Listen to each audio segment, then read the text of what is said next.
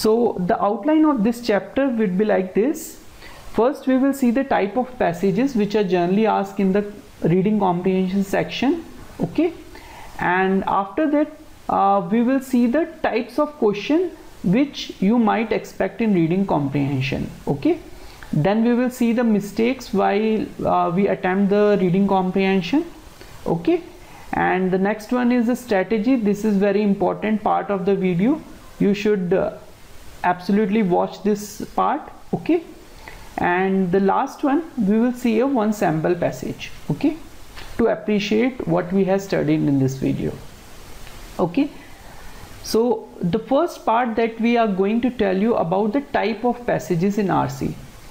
In DRDO septum, generally you will find passages of 2 to 3 paragraphs, okay. So 2 to 3 paragraphs you can expect, and these passages can be broadly classified into 2 categories. Either it can be technical, where some scientific or research based paragraph can be given, okay, and in the non-technical you can have stories, criticism, or social or economic author's viewpoint, okay. These are the type of passages, technical and non-technical, okay. So let's go to the next slide. Let's see the type of question which can be asked in reading comprehension. The first type you can find is factual based question.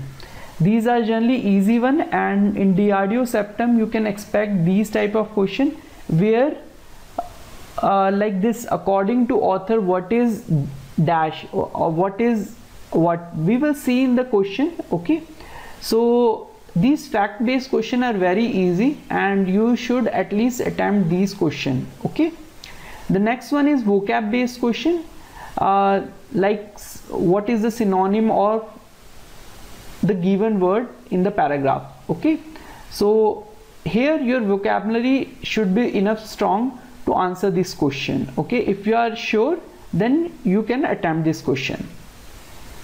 Third one is the inference based question. These are very typical one, okay, and where you have to use your mind, otherwise you could not able to answer this question, okay.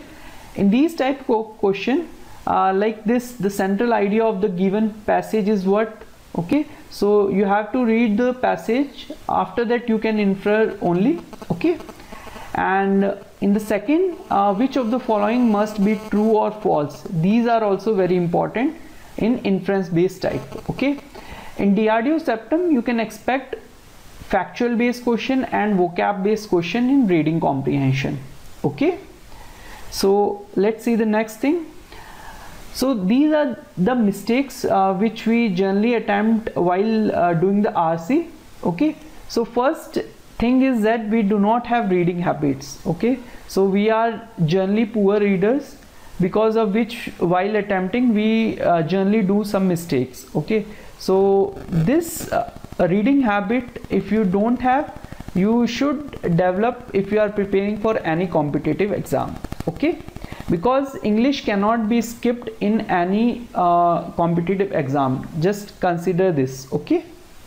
Second one is over analyzing the passages, okay. We do lot of analyzing while reading everything, okay. We will try to underline everything. That is wrong, okay.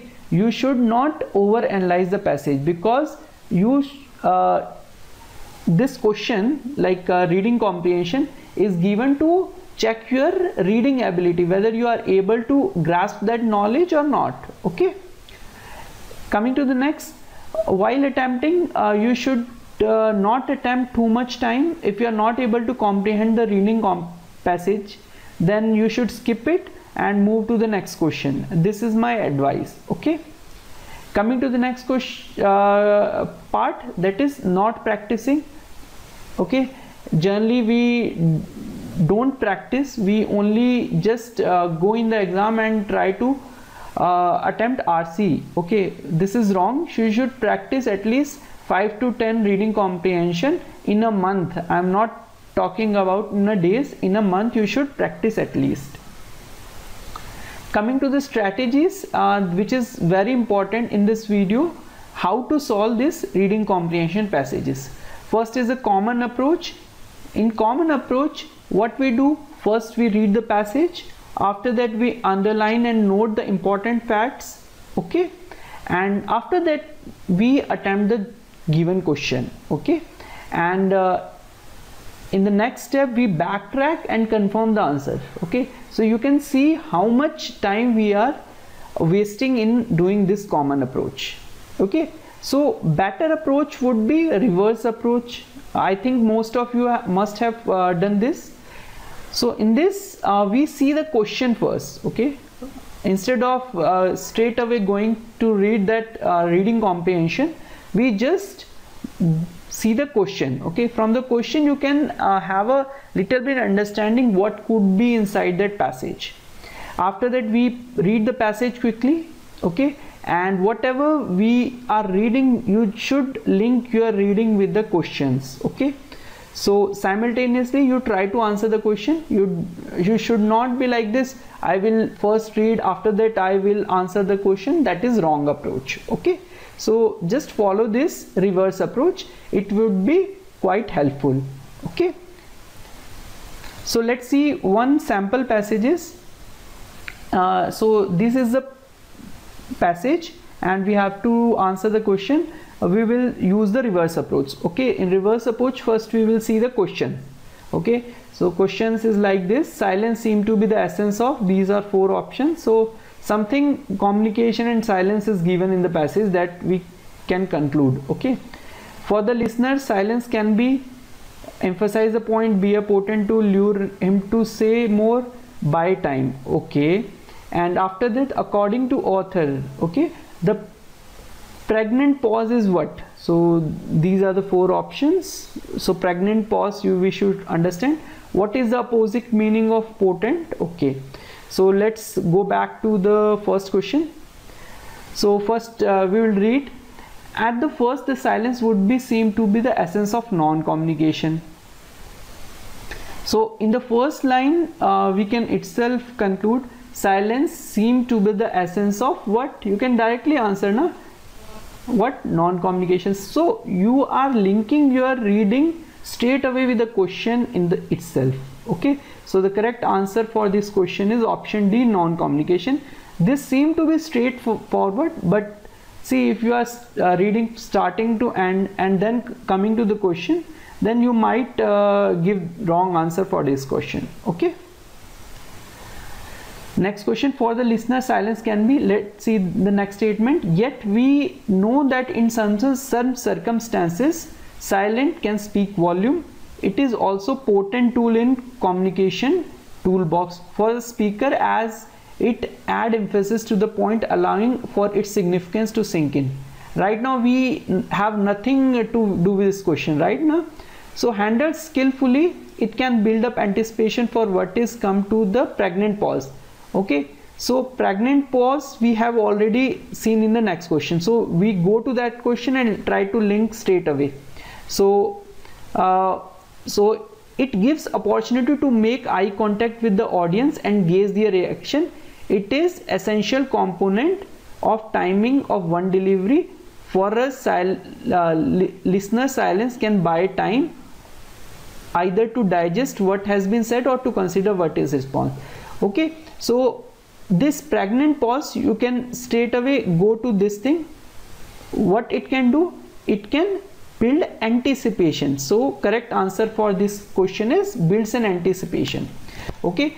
In the next line I'm going to the previous question. This was the previous question. For the listeners, silence can buy time. See, these are the factual questions that we told you in the previous video. So you can straight away link here this for listener, silence can buy time. So correct answer is option D, buy time. So you can understand that we are linking our reading with the question itself during the attempt, okay. So let's see the third question, the opposite of potent. So we have already seen the word potent. It is also a potent tool in communication bool, okay. For potent, you can think of it is very potent tools, it is very strong tool in communication toolbox, okay. Why it is strong? Because as it adds to the point, allowing its full significance to the sink in. Okay, so what is the opposite of strong? Yes, weak. So you can link this with the weak. So option C is the correct answer. Okay, so this was the thing, students.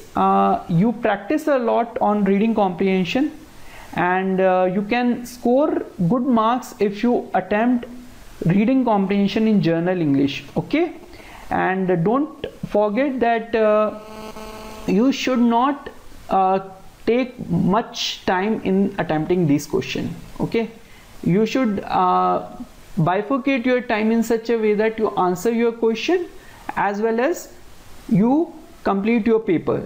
That is only the tip that we can give you. Okay, that's all, students. We will come with more videos. I hope you are liking it. If you like it, you can have a hit button. Okay, thank you. Have a nice day.